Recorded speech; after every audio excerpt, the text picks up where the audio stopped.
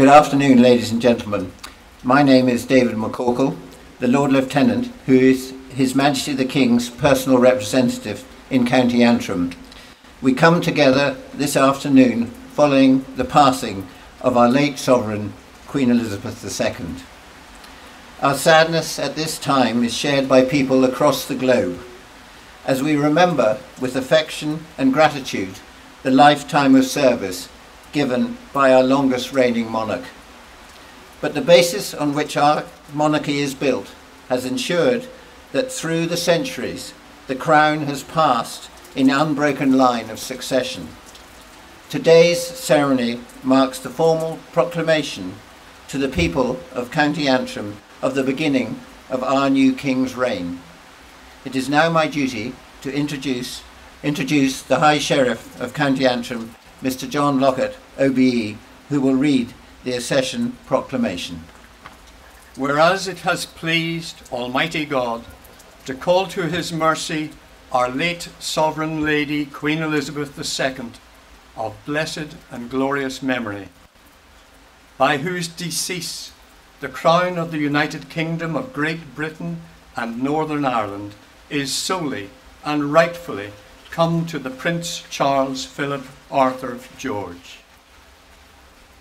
We, therefore, the Lords spiritual and temporal of this realm, and members of the House of Commons, together with other members of Her late Majesty's Privy Council, and representatives of the realms and territories, aldermen and citizens of London, and others, do now, hereby, with one voice and consent of tongue and heart, publish and proclaim that the Prince Charles Philip Arthur George is now, by the death of our late Sovereign of happy memory, become our only lawful and rightful liege, Lord Charles III, by the grace of God of the United Kingdom of Great Britain and Northern Ireland, and of his other realms and territories, King, Head of the Commonwealth, Defender of the Faith,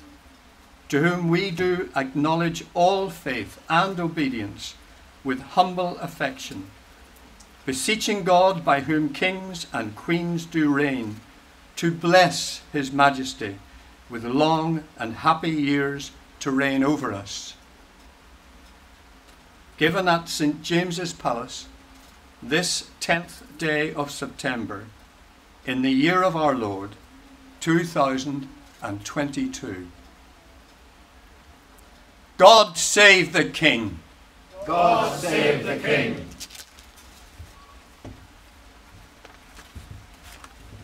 Thank you, Lord Lieutenant, High Sheriff, and welcome fellow mayors, members, distinguished guests, and everyone who's joined us here today or watching later at home. As Mayor of Antrim Newtownabbey, it is an honour to be here today in our burgh to hear the County Antrim Proclamation announcing the new King. Yesterday in London, King Charles III made his declaration and signed an oath to serve as our King. I know our communities across County Antrim will wish him well as he takes on the role of Head of State. Today is of course tinged with sadness too, as we are here because Her Majesty Queen Elizabeth II passed away on Thursday, the 8th of September. Having given over 70 years service across 8 decades, the country is united in mourning at her loss. Her eldest son Charles is mourning the loss of a beloved mother as he steps up to take on his duties as the new King. The example set for him by his mother, Queen Elizabeth, will no doubt equip him with all the skills needed to lead our country in the days, weeks, months and years ahead. Her long life of selfless service will never be seen again, but as an example to us all. I have no doubt King Charles would take that inspiration from that example.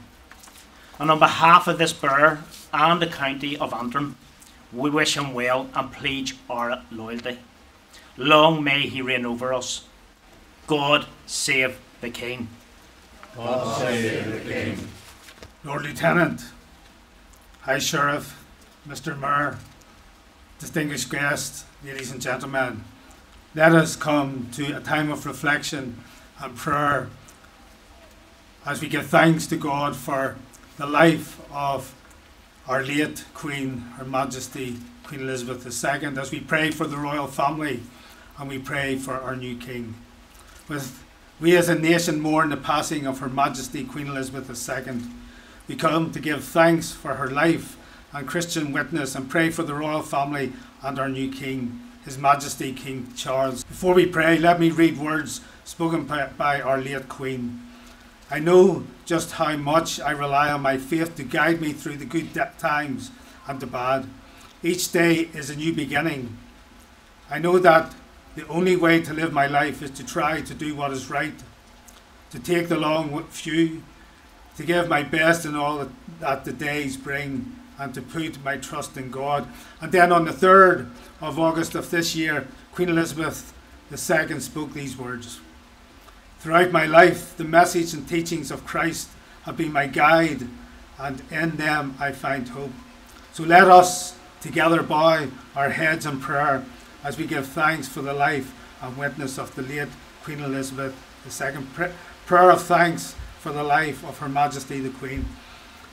Our gracious and loving Heavenly Father, we come to you through your Son, the Lord Jesus Christ, at these sad times as we, the people of the United Kingdom, along with the peoples of the Commonwealth and throughout the world, give you thanks for the life and Christian witness of Queen Elizabeth II. We give thanks to you for the life of your servant, Queen Elizabeth II, for her 70 years of service, which she faithfully performed sacrificially with grace, humility, and love. She has consistently shown us the values of goodness, courage, and strength. We thank you for her genuine personal faith, which was seen in her life, demonstrated by the fruit of the Spirit, which are love, joy, peace, patience, kindness, goodness, faithfulness, gentleness, and self-control. Lord, we give you thanks. Lord, we thank you for the hope she carried and for the devoted leadership she demonstrated so often, for the time she had gave to other people. Thank you, Jesus, for your servant's life, lived a life of faith, love, and hope.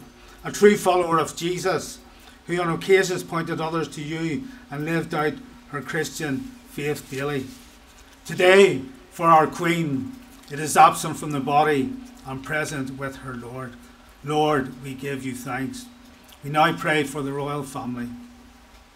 Heavenly Father, we bring before you our royal family, and we ask that you, the God of all comfort, would bring comfort at a time of deep sorrow and grief, as they mourn the passing of a much-loved mother, grandmother, and great-grandmother. We especially think of the Queen's 4 children. Lord, we ask that you sustain them with your all-sufficient grace. May they experience your love, peace, and compassion, knowing that you care for them. Your word says, blessed are they that mourn, for they shall be comforted. Lord, I pray that promise for the Queen's family, for her children, her grandchildren, her great-grandchildren, and the wider family circle. Holy Spirit, the Comforter, do your work today and in the days, weeks, and months that lie ahead. Lord, hear our prayer. Now we pray for our new King. O Lord, our gracious and loving Heavenly Father, your word instructs us to pray for kings and all in authority, that we may lead a quiet and peaceable life in all godliness and reverence. We come before you in obedience to your word to pray for our new King, His Majesty King Charles III. O Lord, our Heavenly Father, King of kings, Lord of lords, the only ruler of princes, who does from this thy gracious throne behold all who dwell upon the earth. We beseech you with thy favour to behold our King, His Majesty King Charles III. We ask that you save him and fill him with your Holy Spirit and grace, that he will always incline to your will and walk in your ways. O Lord, as King Charles III, your servant, serves this nation and the Commonwealth along with the Queen Consort, I ask that you strengthen them and give them good health. May they know your presence with them daily. We ask all these things in Jesus' name. Amen. Well, we've got a very rainy day, but from one rain today to another rain just starting, I think it's time for the people of County Antrim to make their voice heard. I know King Charles III will not be with us till tomorrow, but let's see if we can shake him up a wee bit and welcome him to County Antrim. 3 cheers. Hip hip! Hooray! Hip hip! Hooray! Hip hip! Hooray! Thank you.